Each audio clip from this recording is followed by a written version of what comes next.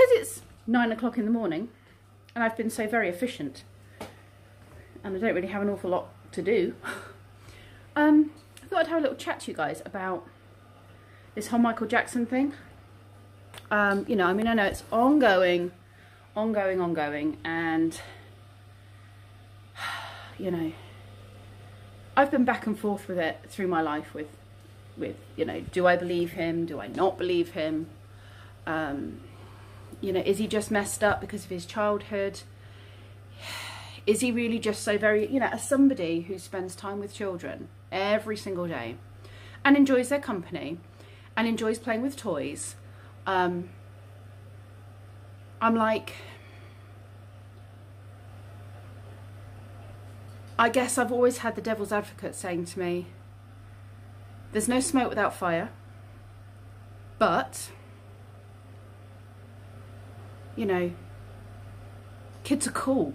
You know, he's hanging out with kids and he's spending time with kids and disadvantaged kids, and, you know, his message out there was so powerful about other races and peace around the world, and,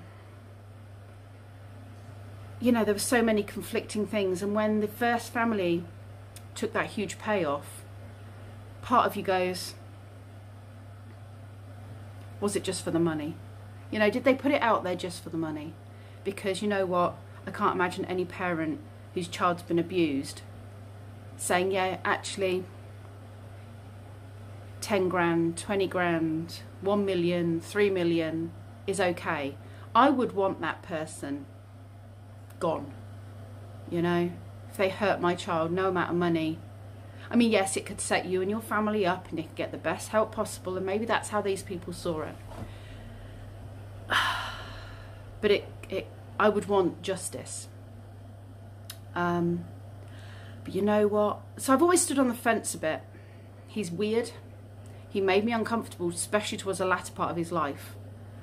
And after he had his kids and stuff. But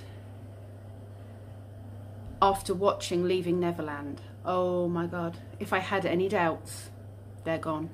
These guys' stories, you can hear the phrases, the love, this is our way of showing love, you know. It's us against them. The word love coming out so much. That's Michael. You know, any interview you heard was love, love, love. Yeah, it was an eye-opener. And it really hit home some of the things that people completely miss about abuse. You know, the whole fact that these guys didn't even realise they were being abused. They were in love with Michael. He was good at what he did, you know.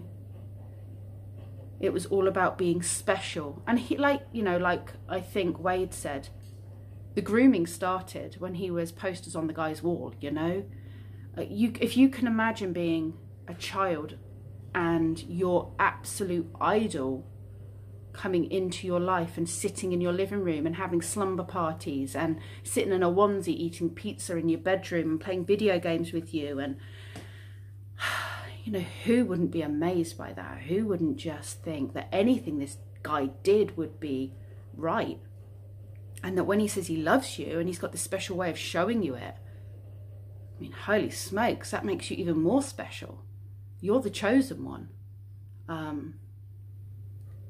And abusers are clever like that. And he was clever. My God, was he clever. So it's disturbing, it's upsetting, especially the second half when it really goes into the details about how it's affected these guys. And, you know, when they had their kids, and that's obviously when it hit that images of Michael doing this to their kids made them realise that it was wrong. You know, even at 22, 23, Wade didn't even see it still as abuse. He saw it as him and Michael, their relationship. You know, it's, abusers are clever. They're a clever people. Sick, horrible, but clever. You know, and this is happening around the world, in homes, communities,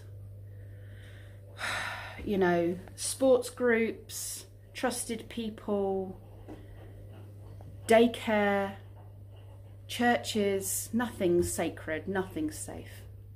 And these little people that we have in our lives are being messed up. And to just see how manipulative he was, it's an eye-opener, especially for anyone who doesn't have an understanding of abuse. I mean, I've done safeguarding courses. You know, it's my job to know some of this stuff, but yeah, watch it. Be prepared to get the tissues. Understand it's disturbing. But if you had any doubts about him, you won't now.